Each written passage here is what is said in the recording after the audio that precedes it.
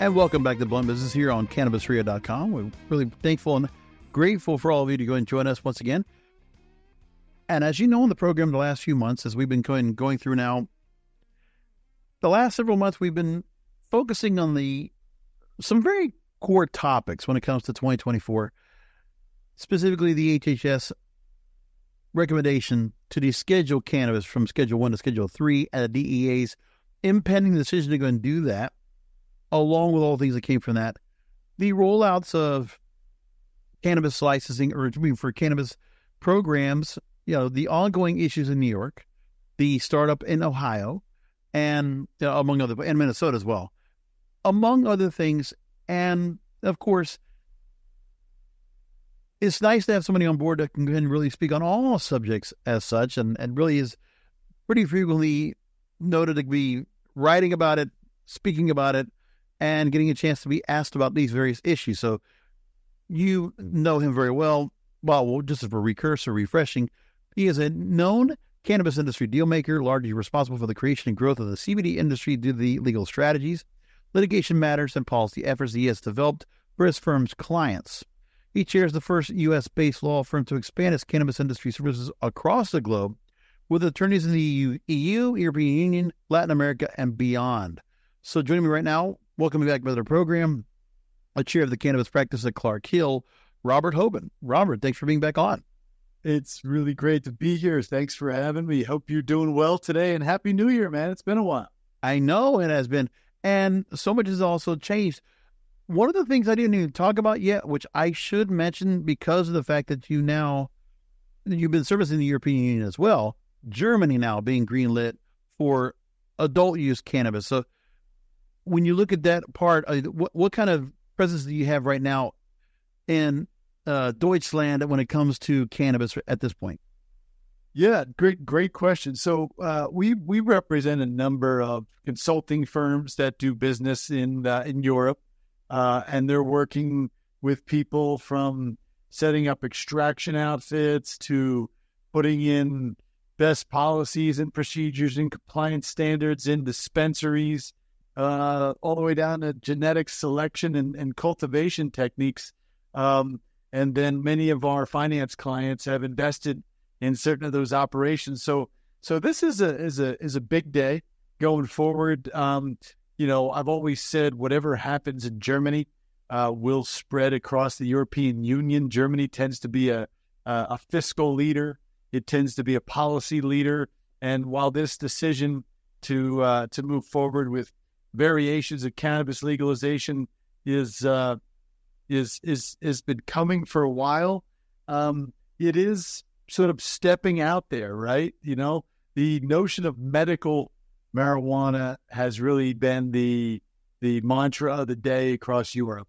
You have research institutions, you have physicians, you have, more mainstream therapeutic companies looking at cannabis versus just OTC flowers and buds and concentrates. So it's a controversial decision, but, ultimately it sets the pathway, and just like the United States I don't want to get too far ahead of ourselves with the potential for rescheduling.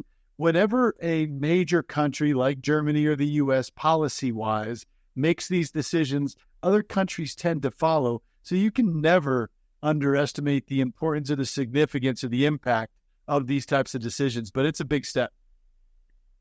Agreed. And yeah, if I get a chance, I would love to go and make some time to go and talk a little bit more about what's going on outside of the country. But let's go and talk about the United States in particular. And another slight roadblock that might be to come in the state of New York.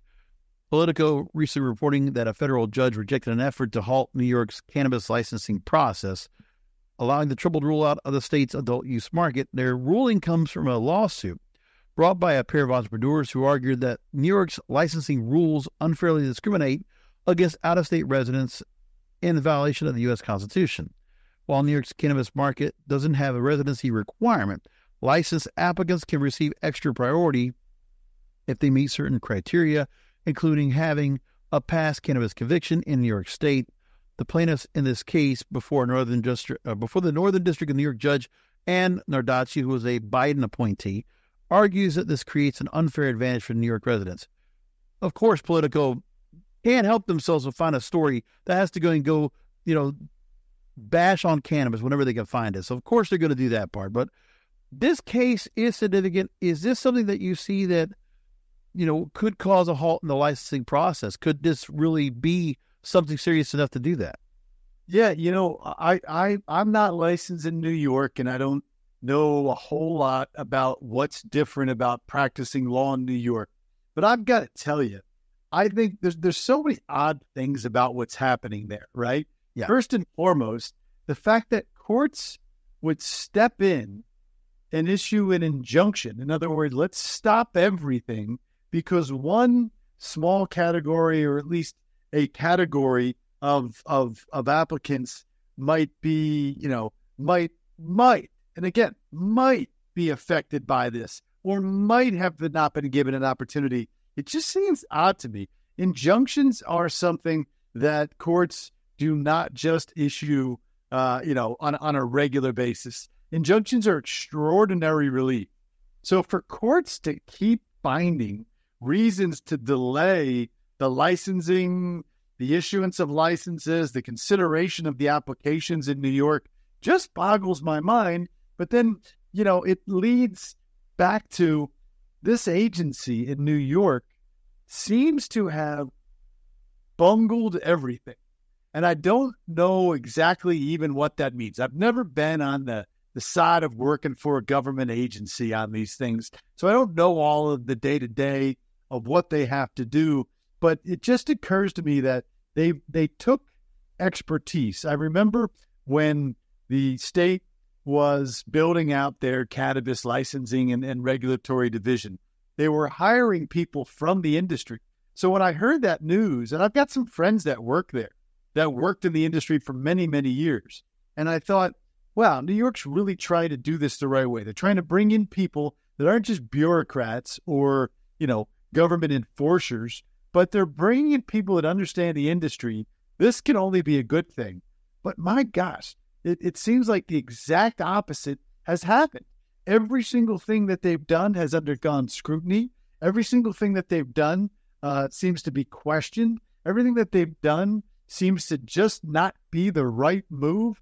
And again, maybe I don't know enough about government law as it affects these types of decisions, or New York law in particular, but it just seems really, really odd to me that they keep holding up the licensing process instead of just moving forward with the licensing process and fixing things later. But I guess that's what happens when you've got a legislature that says we're only going to issue, this many licenses.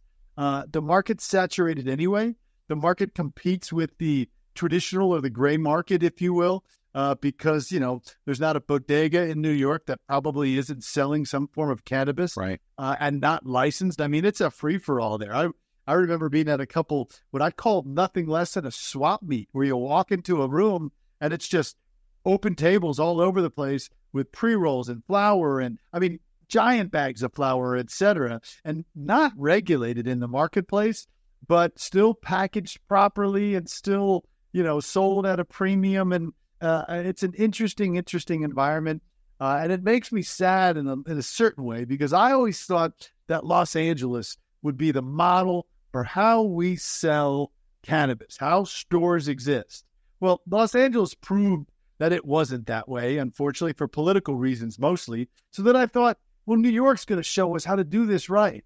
But this stuff keeps happening over and over and over again. And I think it's disappointing. It's disappointing for our clients that get licenses. We've got several in the pipeline, and everything gets put on hold. It's disappointing that they just can't get it right when, you don't have to reinvent this wheel. This has been done over and over and over again for about 15, 16 years now. So I just don't understand the problems, but it seems like the courts have a lot of power, and the parties that move forward have legitimate causes, and it stopped everything in its tracks. But I'm still really, really hopeful for that New York market. Part of it is, you said it right off the bat, a government agency is running this. It is government controlled. And for the federal courts to go and come in and feel like they need to intervene on what the state process is, there's no one in the story being asked about this by the Cannabis Control Board. Nothing. The licensing process they already have in place, I mean, there's only so many that's being allowed. There has been so much of prioritization on social equity. And even that alone has gone through the issues of there's such a rigorous and such a long stretched out process when it comes to who gets the licenses, the qualifications for them, going from a temporary opening, then be able to get inspection for a permanent opening, up to 2 years, and then how much money is going to be coming off of that. The stories from NPR about, it's 12 to 15% interest on the loans being offered to the banks that are making money off of this as well.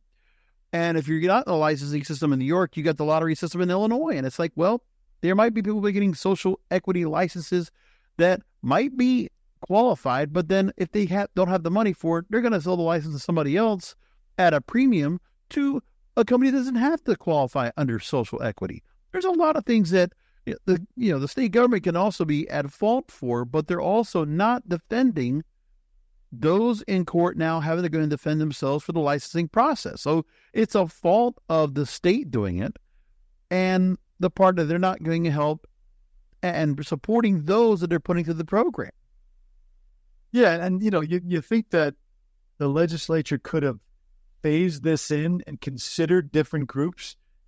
This obligation, and it is an obligation, I would argue, that we have as industry participants. And if you're in a licensing role or a government role, that obligation's even more important to make sure that social equity is at least addressed. But I got to tell you, man, it doesn't. I had hope for New York on their social equity program. It just seems like every time we try to sort of micromanage the process or try to give people opportunities because of the history of the failed drug war and the adverse impact on people. It seems like every time we do that, it gets screwed up. And I just don't understand why it couldn't have been done in a more phased manner, considering that a lot of these things were going to happen. I mean, courts in New York, I just don't always understand what's going on. I mean, you still have some of these, what I'll call legacy operators, operating without licensure with cannabis clubs. And they're not getting shut down. No. So I don't want anybody to get shut down. That's not my role. That's not my desire to see people's businesses get shut down. But come on already. If somebody's operating outside the licensed system, the government's got to exercise its resources at some point and exert some sort of enforcement control to at least give the other licensees a chance to compete in a regulated marketplace. And if the licensees here are social equity applicants, it's an even touch and go trickier system, right? Because, social equity applicants don't always have the entire set of skills or the entire background needed to run a multi-million-dollar business, yet they qualify for a license. So sometimes I worry that those people are going to get taken advantage of by people that are just using them for their skill set or for their qualification standards. These are some of the things that I do think with a lot of the smart people involved with their agency that they could have gotten ahead of it, but they didn't get ahead of it. And here we are in this mess, which seems to hold everything up. And those social equity applicants, the ones that were trying to help out, they're the ones that continue to suffer because, I've got a conditional approval or I've got a license, but I can't do anything with it. Still, it's like they keep getting punched in the gut, and it's just sad. I talked to Christian Chavez. It's a social equity licensee who went through the CAURD program, the card program in New York, Stat of Cannabis. And I remember talking to him, and a couple weeks ago, we talked about how there's the issues with the licensing process itself. The Cannabis Social Equity Investment Fund, the way it's been used, and what kind of interest rates are going to be pushed back on, 13 to 14%. Chicago Atlantic is the private investment firm taking care of the loans for these companies. 1,500 stores, you just made point, selling cannabis without a license, according to Mayor Eric Adams and the city sheriff, Anthony Miranda. And, they might have taken some of the shops down, 48 shops, they said, in December, $4 million worth of product, and then $57 million worth of cannabis from stores in the 5 boroughs since last spring. But that's in December. They're not even coming close to cracking down on the illegal part, but yet the courts at any time, they can't even go ahead and help defend those that are legally going through the process. I want to make this point as well, Robert, because as you said, you don't practice in New York, but in other states, I'm sure you have to deal with this because there have been other various state cannabis programs, according to Politico here, that have challenged a federal court under the Dormant Commerce Clause. This is funny. So it's barring states from interfering in interstate commerce. There is no interstate commerce. I don't even know how they go around this technicality, but there's no interstate commerce at all. So they're trying to say that the legal doctrine applies to state legal cannabis markets because that cannabis is still illegal under federal law. Okay, but this is again, they're trying to go ahead and retwist the way it's set up. What can you tell me about this Dormant Commerce Clause, and how can they possibly think they can go ahead and use the excuse of interstate commerce when there is no such thing right now? Well, yeah, I mean, look, unfortunately, one of the very first, and I'm not a constitutional lawyer, I'm a corporate lawyer, but I remember very deeply, and I've studied this a lot since then, the idea of constitutional law. So interstate commerce has been interpreted under our Constitution to mean literally anything, even if it's small, that touches interstate commerce. So, for example, even if I'm not selling the cannabis across state lines for obvious reasons, I might order a solvent. I might order packaging. I might order something else that comes from another state, and therefore that's all you need to say that this is involved in interstate commerce. And again, that's a little bit of an oversimplification of the issue, but I, as a lawyer, I hate the jurisprudence that's around interstate commerce, because what the courts, when they started to interpret interstate commerce, they interpreted it as liberally as possible. And I don't mean liberally politically, I mean as broadly as possible, so that back in the day, during the FDR administration, which again, he was president, I believe, for 4 terms, right? That's when the government expanded dramatically.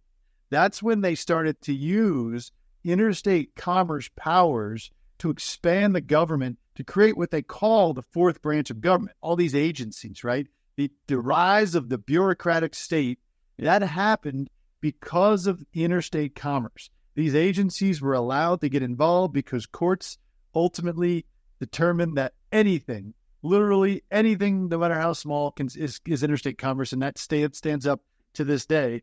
But those are some of the things that we have to live with. Now, there is that case in Massachusetts, and that case in Massachusetts seeks to basically show that interstate commerce and the constitutionality or the constitutional rights of states are butting up against each other. In other words, states should be able to do what the states want to do, and the Interstate Commerce Clause does not allow the federal government to interfere with the states are doing. And that's, of course, what the federal government does with its position of illegality and, the DEA through its saber rattling and things like that. So a lot of those things have to be worked out. And I believe that this time around, that if those cases make their way to the U.S. Supreme Court, that we actually have conservative judges that are textualists, meaning that it's more likely than not that these judges, Clarence Thomas is one of them, will rule in favor of the industry, not because they're in favor of the industry as a philosophical matter, but because of some of these prior broad interpretations. And these judges, these conservative ones, want to rein it in and make it more narrow. Now, I haven't found anything about that story in Massachusetts, but I did see Connecticut has another case where they're trying to go into the same thing, that they're trying to go and talk about that it cannot apply. And that's the part where the bottom line is, okay, legal by the books companies are getting penalized with this loophole of saying interstate commerce, as you have, elaborately pointed out, goes back to the FDR administration. And so the legal outfits are practicing interstate commerce now anyway. So if you want to go get something from California or Colorado, I know that for years that once they were legalized, well, okay, now people are getting it across state lines. They don't care. They're not worrying about that either, but it's the same thing goes. And it's funny that they continue to do that. It's like, well, it's the same thing as always. where the court system's allowing these arguments to go into play on purpose, I think. I don't think they're really carrying one with the other, but like if they go and create another obstacle, they're more than happy to go and do so.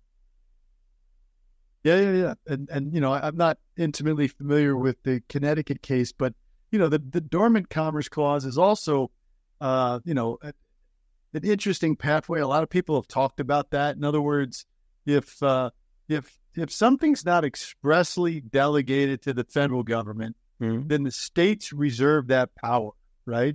So then how can the federal government interfere with state programs that want to create regulatory and licensure around commercial cannabis operations? That's, you know, oversimplified, but that's effectively the argument. And it's a good argument. I mean, we are a foundation of a country based on states' rights. The federal government's supposed to be the tie that binds. It's not supposed to be sort of the entity that tells everybody else what to do, except within very specific areas. And, you know, it seems like this is an area where the federal government continues to overstep its bounds. And that's important because the one case, the most recent case that went to the Supreme Court that did not come in favor of the cannabis industry was a case called Gonzalez versus Raich, R-A-I-C-H.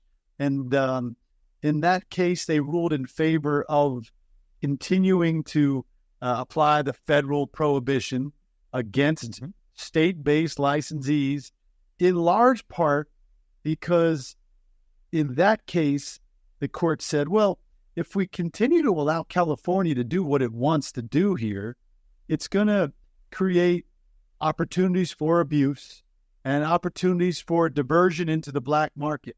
Well, here we are years later, and the black market, so-called black market, is really, really small because most people are getting it through a lawful licensed dispensary, or they're growing it themselves, or getting it from a caregiver, all legal in the states. So the risk of diversion outside of this state-regulated and state-licensed system is really, really small.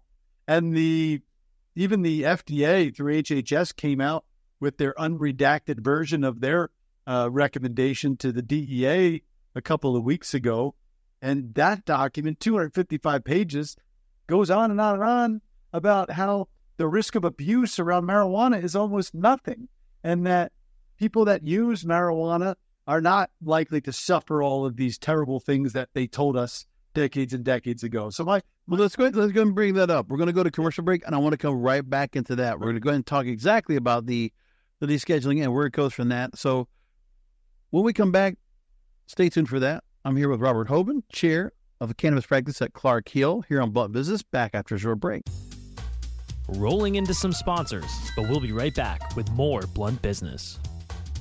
Welcome back. I'm here with Robert Hoban, chair, Cannabis Practice at Clark Hill. And before the break, Robert was actually just going right into the next subject, which is really wanted to talk about the hundreds of pages of recently released documents provided by the Department of Health and Human Services, affirming what the overwhelming majority of the public has known for decades.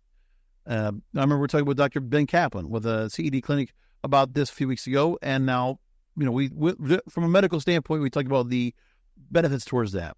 And so, as you mentioned before, Robert, here's what they were saying, that cannabis possesses therapeutic efficacy, and its harms are not on par with those of heroin or even alcohol.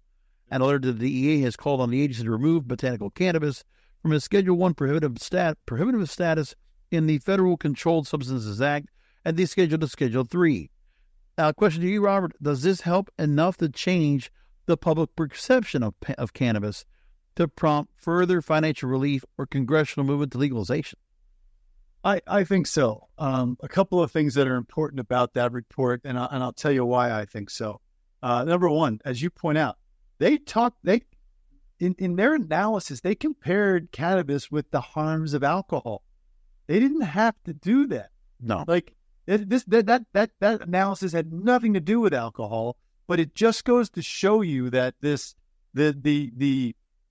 activists, the folks that have pushed so hard to try to get some sort of change at the federal level, and this sort of repeating that cannabis is safer than alcohol and science supports it, that has had an impact on a federal government agency and its scientists who didn't need to comment on that.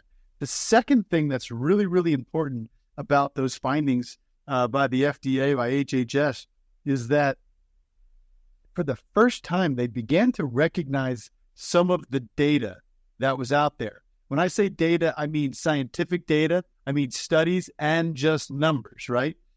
Previously, whenever the federal government was confronted with the question about whether marijuana, again, I'll use the word marijuana because that's what's in our Controlled Substances Act. Marijuana, is it harmful? Well, there are no federal studies to say one way or the other. I mean, that's a bit of an overstatement, but if there were no federal studies, then the federal government didn't consider anything else. This 255-page analysis begins to recognize a lot of the data and the scientific findings that have come from the states. That's huge. They didn't go so far as to expressly recognize all of these international studies to the tune of thousands of studies. But the point is, they're recognizing things exist outside of the federal government itself. Those things are huge. Now, why does this send a signal? Because there are still a number of people that are not like us. We know this industry. We live and breathe this industry. We know what the science says. We know what's right and what's wrong and what's real and what's not based on the stigma and, frankly, the lies that were laid as a foundation to schedule this substance the way it was scheduled many, many, many years ago. But a lot of people don't know that. A lot of people aren't involved in the industry. So when the U.S. federal government comes out and in hundreds of pages recognizes that cannabis, marijuana, is not this terrible thing on society, actually helps far more than it hurts, is not really a risk for abuse or, people are not going to get addicted to it per se. So the point is, that's a huge finding. So the two biggest things that are going to come out of rescheduling, number one, is 280E tax relief, right? If I make $100 and I can't deduct the $60 that it cost me to make the product that I'm selling, marketing, sales, everything beyond just the cost of goods sold, then I'm paying far more taxes than any business should have to pay to stay alive. So that will give those businesses tremendous cash flow breathing room. It could impact their bottom lines by anywhere from 11 to 30% based on the people I've talked to. So that's huge. Number two, the second huge thing is it changes the narrative and the stigma. The government doesn't have to say we lied to you before. They don't have to say we made mistakes before. They just have to say, you know what? What we know now, today in 2024, is that cannabis and the data, it's not that harmful to society like we once thought. And that has major repercussions for the rest of the world. So yeah, I do think it changes the stigma. Now, descheduling is the ideal place to have this. Deschedule it, regulate it like alcohol or tobacco. In other words, through other health and safety measures that are not the FDA. But that's just not realistic unless there's political will. The agencies themselves are not going to deschedule this plant. So it has to be something that the R's and the D's or wherever the majority is at the time agrees to do. That's what they did with alcohol. That's why alcohol is not scheduled. It was removed legislatively from the schedule. So you got to have political will for that. And I just don't see it right now. But I think this is a step in the right direction because it sends us messages, I said, and those messages are important, right?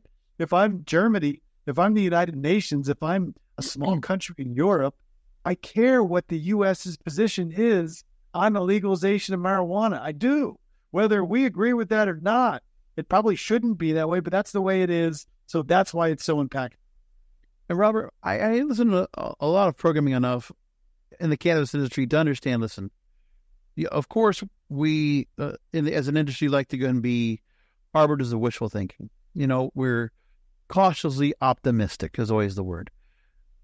And the thing is, I'm going to still be a realist about this, and I say this on this program all the time. All of you, I'm a broken record, but on this program, I say the same thing over and over. Legalization, federally, maybe 3 to 5 years. Because we need a supermajority on if it's Republican or Democrat or whatever it is, like-minded, has to be at least 2/3 one way or the other, House and Senate, for the bills that are already sitting there, waiting to be passed, waiting to be looked at, whether it's the bill that Cory Booker had written, or the one that was, consolidation between Ron Wyden and, Cory Booker and Chuck Schumer, the senators, the triumvirate right there, or it's the one that Elizabeth Warren and Cory Gardner put together, the States Act, or whatever you want. Kamala Harris writing your own bill. You have all those in place, but they can't get passed across until there's that. But what there is that's been done, these senators have tried to do things. Well, let's try to get this into the National Defense Authorization Act. Let's try to get the Safe Banking Act in there. Let's try to get into some other place. And I appreciate the maneuvers they've tried to make to try to get it in there, especially before the 2022 midterms. But let's talk about what they actually have done. And this is where I don't understand the Biden administration not taking credit or not amplifying this story further. And look, I'm not being political, but I would just say, listen, if I were the Biden administration, you want to go ahead and show a win that you're doing right now in terms of getting your electorate to go ahead and have some motivation to go ahead and vote for you. You're the one trying to go ahead and push cannabis forward.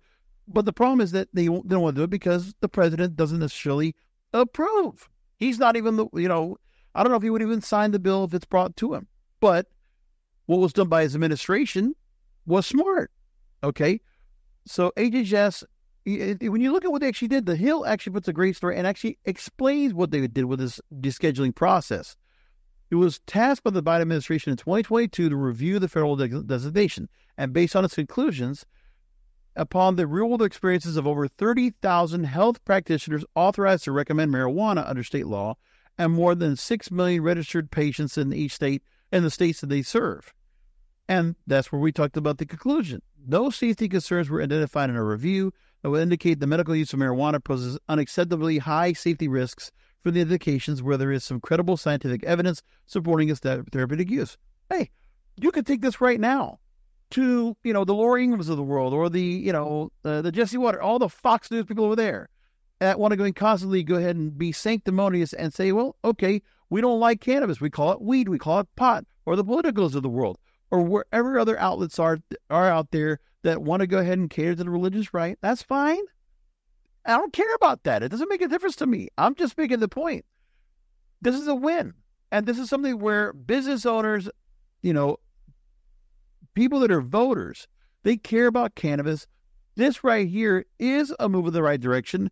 It's going to get done before the end of the election season. Before November, we're going to have this allowed. So business owners, they're going to get the advantage of 280E. And there will be some further progress in research and other areas that we'll get a chance to go and see what else can be done. So department officials said that, the risks to the public health posed by marijuana are low compared to other drugs of abuse, such as benzodiazepines, a Schedule 4 drug, or alcohol, which is unscheduled. So for my question for you, Robert, aside from the 280E issues businesses have encountered, we've talked about that. Hell, I've talked about it a lot on this program, and I just had a guest on I recorded with this week to talk about that. What is it from a business or citizen standpoint that could really be that's going to be significant for this? I mean, if you were, advising, what are the positives coming out of this besides the business portion? Well, yeah, I mean, there's the business portion, but ultimately, this is going to bring. So this is a double-edged sword. What I'm about to say, I'm going to make it sound like this is a positive thing, but many people in the industry don't think it's a positive thing. Mm-hmm. When it's a Schedule 3 substance, there are numerous large-scale companies, Fortune 500 companies, consumer packaged good companies, and the like, that are sitting on the sideline. They're not participating in cannabis. And, the purists in the industry, they'd say, well, we don't want them participating in cannabis. They're just going to ruin it, keep them on the sideline. I understand that philosophy, and I tend to agree with it in part. But if Procter & Gamble and Coca-Cola are involved in the pipeline somehow in finished goods or production, manufacturing of Schedule 3 marijuana products, that is a game changer. That sends a message not only to the world that this stuff is okay because the U.S. government says it's okay, but then these multinational companies are actually putting it into the marketplace. That is the shot in the arm, I hate to say it, that the industry needs in many ways. It needs those large companies. You need to be able to buy cannabis on, this is a bit of an exaggeration, but not far off, on Amazon. And you need to be able to have it delivered to you by an Uber. I mean, this is where mainstream needs to participate with what's happening in this industry, because only then will it have the voice that it deserves in Washington, D.C., when the politicians and the policymakers in D.C. are interfacing with the people that they already know that sell consumer goods, and those same companies want to sell cannabis. That's where you start to build the political will to deschedule the compound entirely, but not before then. But as you point out, this election is going to be a dogfight. It is going to come down to every single vote. And our Washington, D.C. office here at Clark Hill is very influential in D.C. And, we've got good word that this is all being, driven at what is a pretty fast pace by the White House because, well, not because, they believe in the policy, it seems, but they'd like to have another policy success, to your point, so that people will vote for Joe Biden, because every vote's going to count here. If you look at the poll numbers out there, and I don't take a side on the R's or the D's. Right. I think they're both bad, but the poll numbers are neck and neck, and people are desperately fearful that Donald Trump's going to win again. People are fearful that Joe Biden's going to win again. So everybody needs as many voters as they can, and this is a big issue. And by the way, let's take a moment to note this. When Mitt Romney was running for president several years ago, there was a debate here at the University of Denver. And one of the representatives from what was then called the Cannabis, the Denver Post's cannabis publication, they asked Mitt Romney about cannabis policy, and he kind of looked at him like, why are you asking me about cannabis? I'm running for president of the United States. Ask me about something that matters. They can't do that anymore. It's a mainstream issue. And to your point about rescheduling is progress, this is all progress. We just have to take the little victories, but keep pushing, and we'll get there. But Schedule 3 is interesting. And the thing is, too, I want to add a business owner on that says, EC's 12% return of what's been put into taxes over year for companies, getting that back and being able to either reinvest or put it in their pockets. That's significant to me. The other thing, too, is that while it's the administration, I want to make the point, administration is actually allowing this to go on and get the DEA to go move forward, which, attorneys are already saying most likely is going to happen. It's going to get done. But then the other part is that it's the person at the top. The president does not support cannabis, does not want to sign a bill on it. But yet his constituents, the policymakers that are on his side are ready to go ahead. So there's a disconnect right there. Meanwhile, the disconnect is on the congressional side for Republicans that might be a little more, trying to go and, placate to the religious counter to the voters that would like not to see cannabis because they still think there's these old stigmas still stay in place. But meanwhile, former President Trump has said, he would support the States Act, and went on record. Well, he would look at it. He would definitely consider it. So he'd probably sign before Biden would. So there's the whole point of here where, there's a lot of this division right here, which has to get ironed out before we can see anything from the federal government aside from this. So this agency move is something that's going to happen. Safe banking, federal legalization, I don't see it right now at all. Yeah, I mean, this happens. Those things, I think, will follow closely behind it because those mainstream interests will support it. Now, here's an interesting thing, too, by the way, about Schedule 3. Schedule 3, I believe it's Section 829 of the Controlled Substances Act. It says that to dispense a Schedule 3 substance, this is not a quote, this is me paraphrasing. Right. Dispense a Schedule 3 substance. It talks about Schedule 2, but it refers to downstream scheduling. You just need an order, a prescription or an order from a practitioner. So the word order matters, and the word practitioner matters, because practitioner is not defined as a physician. So arguably, the plain language of federal law, if marijuana is scheduled to Schedule 3, arguably, these state-based systems that create licensing and standards and everything else that we know, that those centers, those licensees, could qualify as practitioners under that definition and distribute Schedule III medical cannabis. Yeah. It's arguable whether that would apply interstate commerce as well, because it would be federally illegal under those standards. So there's a lot to unpack here is the point. So to sit back, throw your hands in the air and go, oh, descheduling or bust, the rest of it's a bunch of crap, that doesn't get us anywhere. We have to recognize there are little victories, and nothing moves in politics from point A to point Z. It has to go all like this, like this, like this. And this is one of those zigzags, but I think it's a pretty significant zigzag. And that's where I think we just need to stop and recognize that and say we still want to clamor for descheduling, but we have to show that these companies and this supply chain can function as a Schedule III business, and I think it will. We got to go to another commercial break. When we come back, we're going to go ahead and move along and look at where things are going right now in terms of, growth of the cannabis industry within the United States. What states could be greenlit next to go adult use? We'll go into details about that. And we'll talk about a series of articles you've written for Forbes about the hemp bill, the farm bill. We're going to talk about that coming up after a short break. I'm here again with Robert Hoban, Chair, Cannabis Practice at Clark Hill. And we'll be back with final questions after this. Rolling into some sponsors, but we'll be right back with more Blunt Business. Welcome back. I'm here once again with Robert Hoban, Chair of the Cannabis Practice at Clark Hill. By the way, website is clarkhill.com. Very simple. CLARK-Hill.com.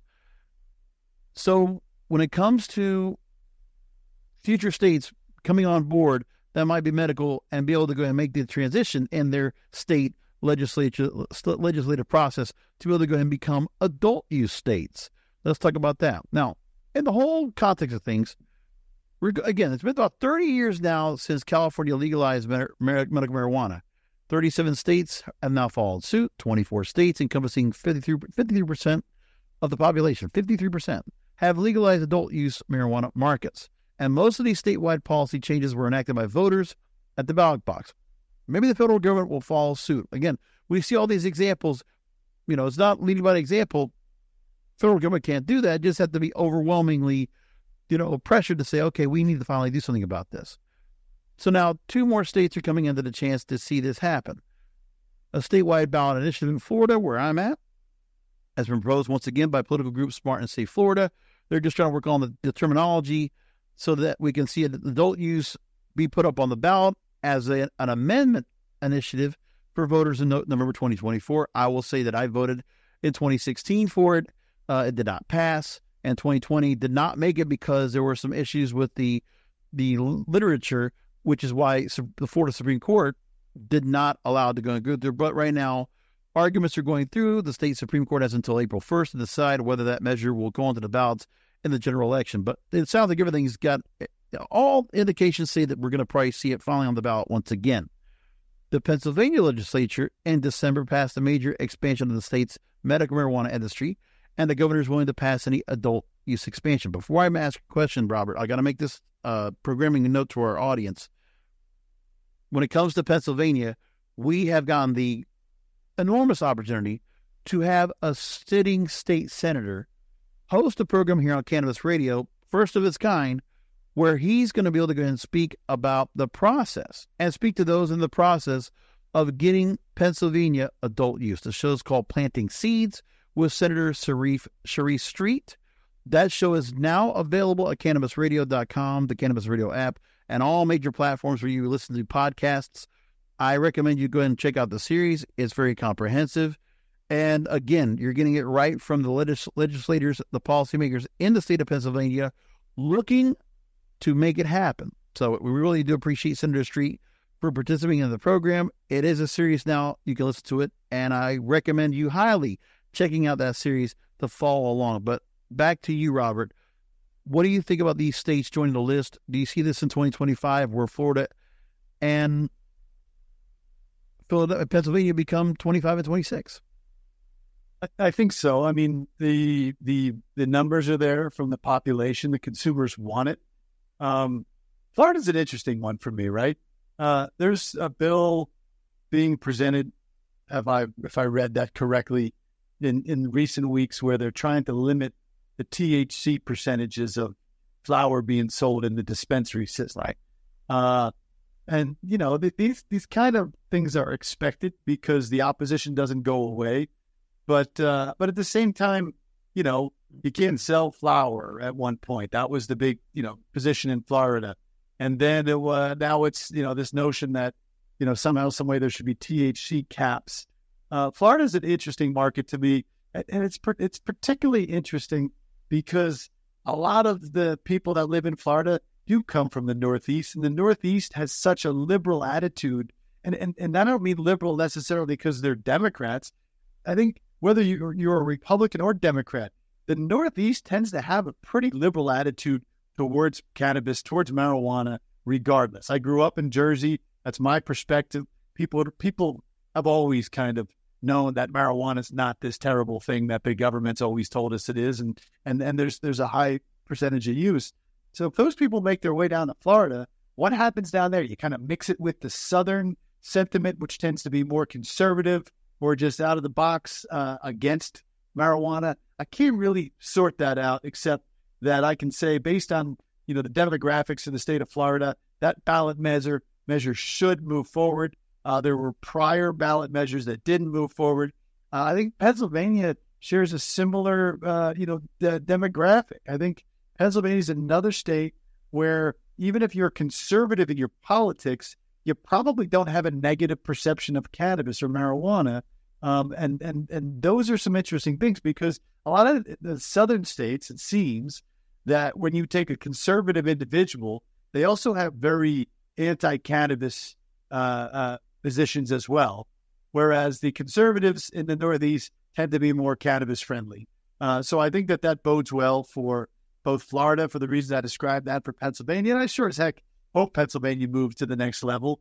I mean, it's begging for it. You have the southeastern part of the state. You have the Pittsburgh area. I mean, there's major metropolitan areas across the state of Pennsylvania where people, based on percentages, would support the outright adult use legalization of the plant. And that's ultimately what I believe we'll see. Now I'm going to transition over to what's been going on. There's a 5-part series you had over in Forbes, and I would have gotten through the whole thing if not for the paywall. But of course, what do you expect? But there was you recently concluded a 5-part series in Forbes, and you made a point about the Farm Bill, and I want to just take a clip from all this. That the entire cannabis industry has received a great gift, you said, by virtue of the hemp provisions in the Farm Bill that have entirely removed all derivatives and downstream compounds derived from a cannabis plant containing less than 0.3% Delta-9 THC from the Controlled Substances Act. This represents the federal recognition and legalization of all such derivatives and compounds, cannabinoids, etc. Such compounds are mere ingredients of the big scheme from a supply chain perspective. And you also reported that Congress is discussing raising the Delta-9 THC limit from 0.3% to 1%, which will only place more downstream cannabinoids in the supply chain and corresponding marketplace. So that's some great possibilities to come. Talk to me about those. Yeah, I wrote the 5-part series because I heard too many people just talking negatively about the hemp sector of the cannabis industry. And the hemp sector has been about as innovative as you possibly can be. I mean, at the beginning, the innovation was centered around CBD, and we saw a lot of these other minor or rare cannabinoids. We saw pre-rolls make it into the marketplace. Those pre-rolls became THCA flower. They kept pushing now that Delta-8, Delta-10, and just outright Delta-9. I've got news for people. Those compounds, all of them, are federally legal. And if the compounds are legal, just because it doesn't come from the quote-unquote marijuana plant does not mean that the Farm Bill is not a huge victory in and of itself. Right? If I'm going to make a concentrate, or if I'm going to make a medicine, or if I'm going to put THC into a beverage, why wouldn't I use the hemp plant to do that if it's federally legal. That gives my company cover. It doesn't put any 280E tax burden on me and the like. And then you've got the marijuana sector, who's worked so hard and has been over-regulated and overtaxed and had to work so stringently to try to get to the point where they're viable and they're accepted in their communities and the like, and go through the expensive licensing. But that doesn't mean that you need to take the other side of the industry down. The hemp derivatives tend to operate largely in terms of consumer demand in more conservative states or red states. I call it red state weed. Ultimately, I don't believe those things are going anywhere. Those states have these jobs. They have the infrastructure. They have hundreds of millions, if not billions of dollars based on Whitney economic studies to show that people want those products. We're seeing those products in terms of beverages at 2 and 4 milligram Delta 9 THC from hemp being sold in mainstream liquor stores, mainstream sports events, mainstream festivals and music events. I mean, I think the cat's out of the bag or the toothpaste is out of the tube. I don't think you can put it back in there. So I beg everyone to understand the issue and understand that unless I'm buying a flower that has above 0.3% Delta 9, or unless I'm buying a wax or a concentrate that is super, super potent, those things are going to be serviced by federally legal hemp. They're already being serviced by federally legal hemp, and there's nothing wrong with that. So why not just take a victory and work together to establish your brand in red states, purple states, and blue states, not just blue and purple states, expand across the country, sell products that are derivatives from the hemp plant. I mean, we actually had a federal court weigh in and say, yes, even Delta 8, which is subject to a chemical process downstream from being extracted from the plant as CBD and converted to an isolate. Even Delta 8 is a legal compound based on the court's review so far. So I don't know why people don't take that as a victory, just because it's a victory that comes in a package that they didn't expect or didn't want. I mean, if you want marijuana legalization because of everything that, criminal justice and social justice and just freeing the plant, that's great. I think we'll get there. But 50% of that already happened with the Farm Bill. All I'm saying is open your eyes and recognize that. And from a business perspective, it's far easier to raise money when you don't have 280E and you're selling something federally legal. I don't expect the federal government to turn that around because it's been politicized now. You've got red states and blue states selling different products, and there's just not as much stigma when it comes from a hemp plant as it is from the marijuana plant. So I think we just need to open our eyes, and whether we like it or not, it doesn't mean we have to choose Delta 8 compounds over a traditional marijuana flower or marijuana distillate, but consumers should be given that choice. I firmly believe that. At the end of the day, when you look at all of this progress and all of these things that are happening, look at Ubers and Lyfts. Uber presented itself as a lesser regulated way to have taxi service. What happened when it came out? The taxis said, no. We got to get rid of Ubers. Uber still exists, guys. Hotels, when they were presented with Airbnbs and VRBOs. No. We need to regulate that. We can't have that competition. Airbnb still exists, guys. My point being, things evolve. Taxis were not going to be the only way we can get from point A to point B for all of time. Uber's filled that void. Just like marijuana is not the only answer to liberalization at the federal level for cannabis reform. It's already happened through hemp. Just recognize it. You don't have to accept it. You don't have to buy the products, but recognize it and stop trying to take it down, because those companies, they pushed really hard. They've spent a lot of money to get states to actually regulate them. They want to be regulated. They want to sell products that are safe in the marketplace, and they do because they push for it. So just open your eyes and recognize that Ubers and taxis exist at the same time all over the world. I'll leave you on the soapbox right there to go and continue to talk about that, Robert. Thanks so much for being on with us. Again, Chair, Cannabis Practice at Clark Hill. And for those that would be interested in being able to go ahead and working with you, depending on what state you might represent, if you can go ahead and just talk to people real quickly, the website is clarkhill.com. Just talk to those that would be interested to go and work with you and your team if they are looking for representation. 100%. First of all, thank you for the opportunity. Always a pleasure and an honor to sit down with you and talk about things. I'm a big fan. I know most of us here at Clark Hill tune in on a regular basis. Thank you for that. You can find us at clarkhill.com. You can find me at bobhoban.com. Check out bobhoban.com for anything beyond the law.